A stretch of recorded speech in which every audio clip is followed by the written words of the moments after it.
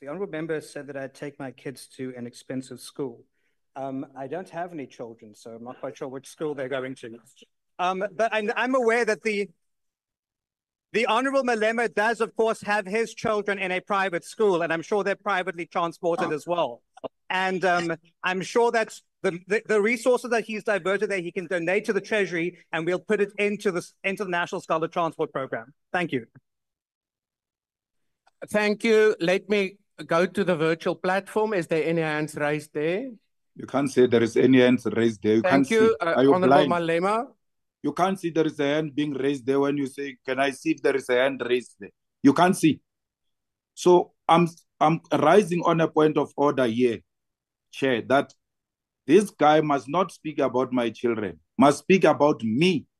If he wants to take me on, he must take me on. I went to a public school. I come from a family which has got nothing. I'm not like him from a privileged family. He must stop being a coward. Honourable members, let's listen to the Honourable Malema. He must stop being a coward and fighting children. Don't talk about my children, talk about me. I can attend to you ideologically, theoretically, physically, and otherwise, including outside. Yeah. I'm not responsible for your father giving birth to a brainless Honourable Malema. Stupid minister. Thank you. Honourable Malema, unfortunately, I don't think that's necessarily a point of order. I understand the sentiment, and once again, members, and this is again a comment in respect of I'm saying that boy must not talk about my children. That boy must not talk about my children. Thank you, Honourable Malema. He must never go to my children. My children are a no-go area for racists like you and those racists of the DA. I'm not scared of all of you. Thank Do you, not Honourable go to my Malema. children and tell that boy never to speak about my children. Yes, on Mananhela guys, welcome back to my channel. Now, it's crazy how Malema is so good at dishing, but he can't take it.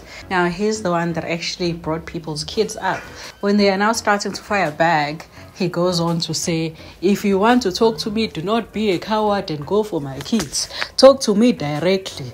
He gets angered by the fact that someone is responding to what he said, and the person is correcting him and saying, actually, I don't have kids.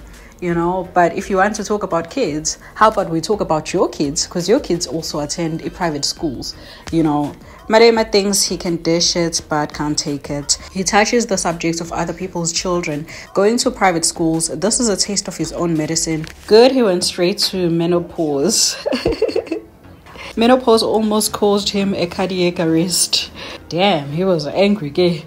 Malema always misses the opportunity to put across his educated, analytical view. It's such a pity for someone in his position. After all, who doesn't get mocked? He started the whole thing of talking about people's children. Now it comes back to him. He cries because his gossip did not work because the guy has no child. You know? This guy definitely touched a nerve when it comes to Malema. I mean, why would you talk about people's kids, but yours are off limits? Now you're using race to defend yourself. The honourable member forgot to mention that the school where Malema takes his son has 99% white teachers.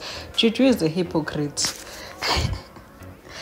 I mean, when it comes to Malema, nothing is off limits when it comes to him. Just the other day, Cyril Ramaphosa was calling him out after, you know, he was talking about Cyril Ramaphosa's parents. So when it comes to other people, nothing is off limits. Just the other day, he was calling Gayton McKenzie Ibantint in Parliament. You know, so when it comes to him, nothing is ever off limits, but other people must mind what they say, otherwise it's going to pull the race card. It doesn't work like that. So anyway, do let me know guys what you think in the comment section down below.